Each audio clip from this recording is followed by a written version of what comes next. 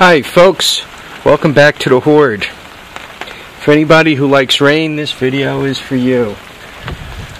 Let's see, well, this is about 0.2 degrees Celsius. This one doesn't have enough light. Maybe it'll come on in a minute. And this one says 32.7. So, I don't know, it's about 4 o'clock. Is it that late? Yeah, about 3:30 anyway.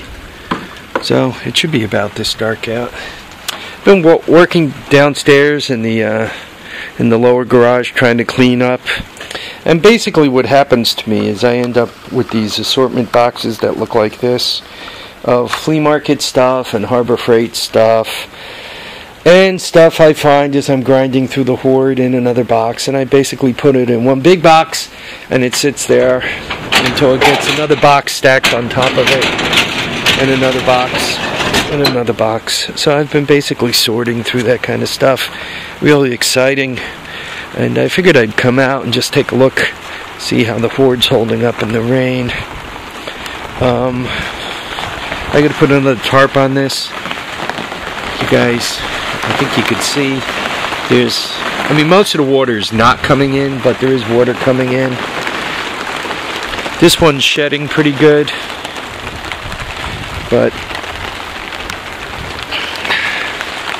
you know, stuff in here isn't exactly major dry, and the sheds are good. I built them right. We had a lot of wind, 35, 40 mile per hour or so.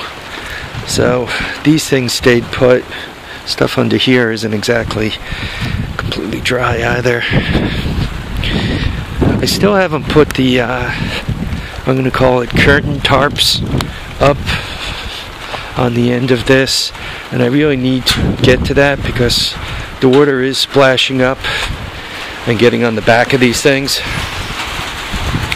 And I really don't need that, right? Because next thing you know, the chain seizes and the rear end seizes, and you run into trouble like that.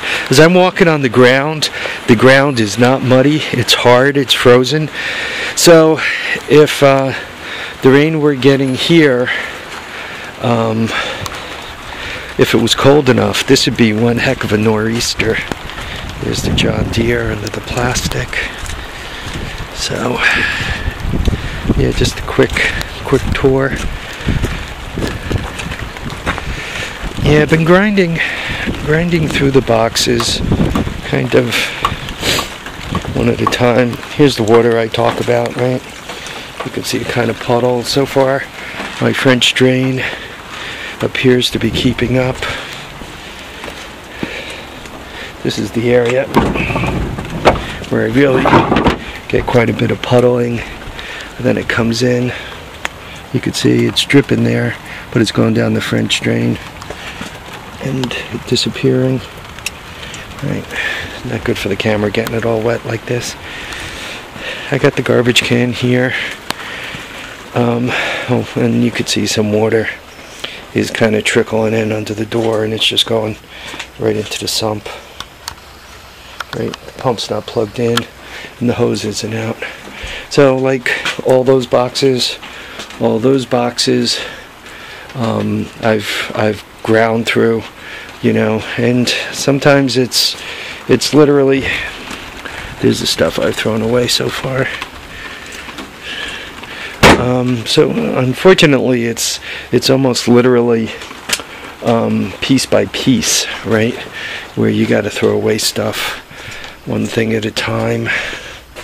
Excuse the darkness, the lights will be on in a second.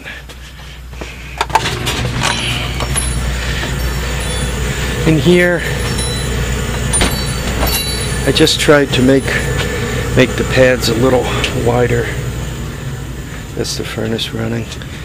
And sweep up the floor, do a little cleanup. And it might not look like much, but this is actually widened up quite a lot. A little dark here, but I still have to clean out around the the wood stove, right? Don't want to light it with engines on top, plus all that fuel all around it, or that, or how about a acetylene torch? That's good to have near your wood stove. Yeah, I gotta finish cleaning up this wreck, but once again, gotta do it literally one box at a time. So it's getting there. I'm making the space. So just a quick video today. Obviously not a great day for making videos because I can't be outside playing with my toys, and because I'm a jackass and don't have a clean garage, I can't be inside playing with my toys either. Alright folks, if you're a crazy hoarder, you got all this crap like I do. Everything from oscilloscopes to meters to Dremel tools, lights that come on when the power goes out, you got it all. Anyway folks, thank you for watching and commenting and subscribing.